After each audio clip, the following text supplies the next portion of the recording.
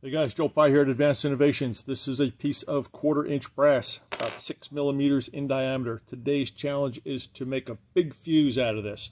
Neck the entire center out of it down to about 1.2 millimeters all the way down. The only restriction to this, now this is going to drive the comments that you make and the suggestions that you suggest. The only condition here is you must clamp on this part in the area to be removed. You are not allowed to use the ends because the ends don't look like this. These are not the ends you are looking for. Let's say that they are ornate or they are a whole different configuration, then you cannot use them. You can only use the material in the center. The way I'm going to do that, I am going to, well, I already have made a couple of little saw cut 1/8-inch pieces of aluminum. I'm going to clamp it down in a jig. I'm going to knock out 3 areas, and before I remove this clamp, I am going to put this clamp in place, holding in those 3 areas, take this one out, and remove the areas that I just left behind. So that ought to work very well to keep the entire center knocked out of this thing and planar throughout the cuts. I'll flip it over. When I flip it over, I'm going to flip it over onto this piece of material here. I'm going to locate that flat on that piece, and I'm going to do exactly the same thing for the flip side. So this should be a relatively quick operation. I would love to be able to use my little fancy clamps here, but they just won't cooperate as far as my little cheese board is concerned.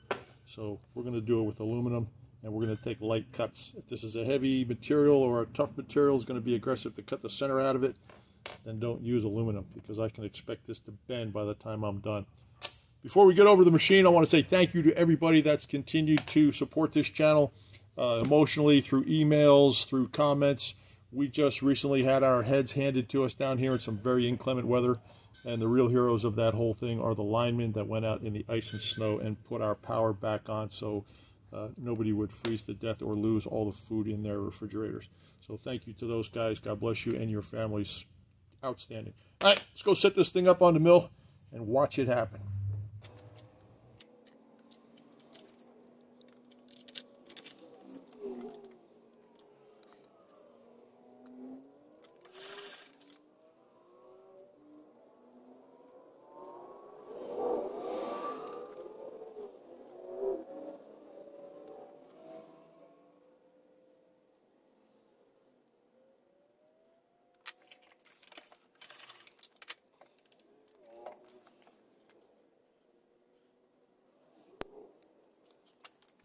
.250 diameter right now. We're going to neck it down to 50 thousandths. That's 100 off at each side. It's about a 6 millimeter. We're going to go to about 1.25 finish thickness. 3 passes. For a job like this, I walk the cutter back and forth until I see the chips fly, and then I set my Z0. I'm going to rough all 3 of these pockets out, leaving a 5 thou surface on the bottom, and finish all 3 at the same time without any table movement. And you can see if I hit the clamp right there, it's no big deal. These are aluminum clamps. Just if you hit those fingers, don't make them too thin where they flex and you lose your grip. When we go to the 3-prong clamp, make sure that the clamp is registering right over center of the rod, where you risk rolling the part or influencing it ever so slightly, and that will give you ridges in between the clamping setups. Don't take the clamps off of one until you have the clamps in place on the other.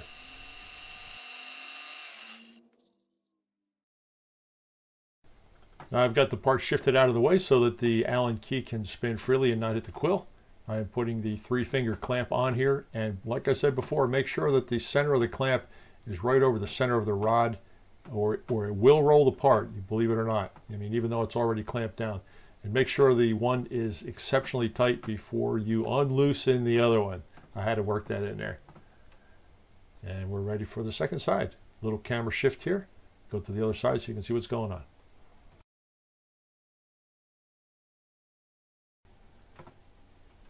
I'm going to knock off the 2 bosses that were left behind by the first clamping operation in exactly the same procedure that I used to form the 3 pockets that this clamp is seated in.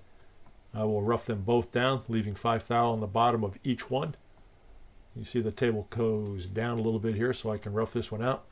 And I will zero out my Z and finish both of those surfaces so I know that they are exactly on the same plane. Hitting the clamp assures that you have cleaned up the bosses.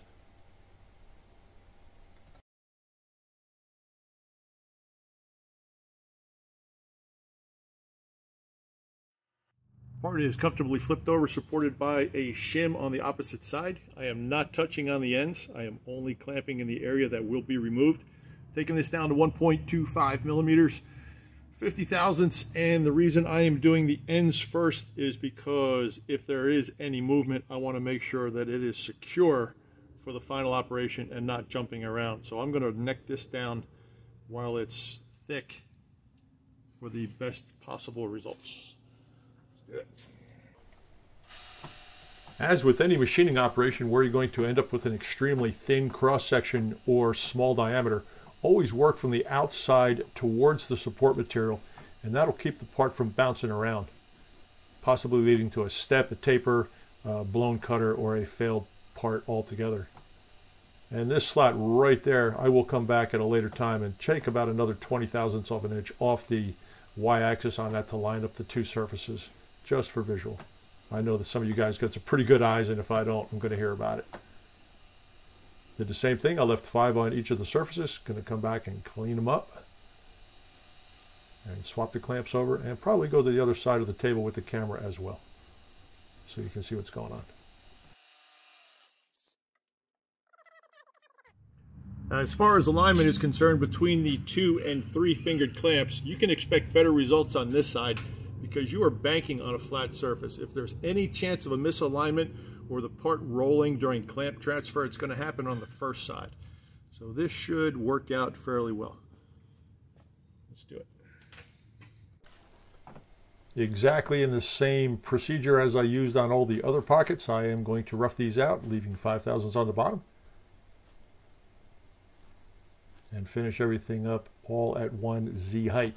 Now, for something like this, if you have a clamp right up against one of the internal surfaces, if you're going to dust the aluminum clamp, well, you can be sure that you are removing 100% of the boss that you left behind.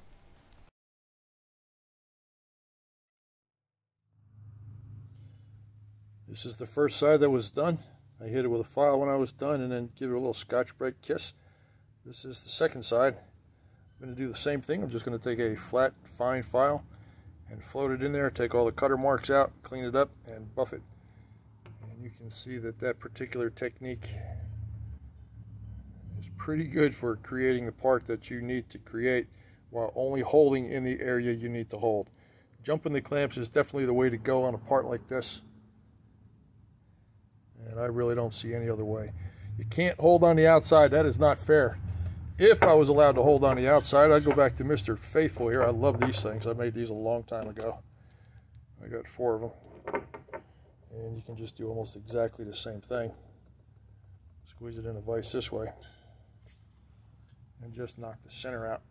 Flip it over. But, like I said, you can't hold on the outside because the outside is off limits. You only can hold on the inside. That's the way I would do it.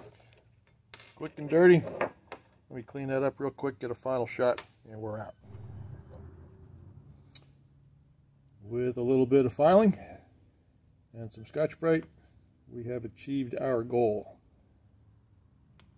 Now I'm going to be honest with you and tell you that that is 0.45, 0.46 thick. I did not use any type of registration device to do that. Just scrape the cutter across the top, and with brass, I tell you, you can lose a couple of thousandths pretty quick. But there you go. I am very pleased with that result. That is what I call jumping the clamps, guys. It's the only way I know how to do stuff like that, and it does allow you to only clamp where you're going to machine. All right? That's a big help for a lot of you guys out there that are going to need to do things like this, especially for the PM Research drill press components. All right. Thank you very much for watching. Thanks again for all your support. Thank you for all the positive responses to the new t-shirts. They are selling rapidly, and I am very flattered and grateful. Thank you all very much. Joel Pye, Advanced Innovations in Austin, Texas. I'm out.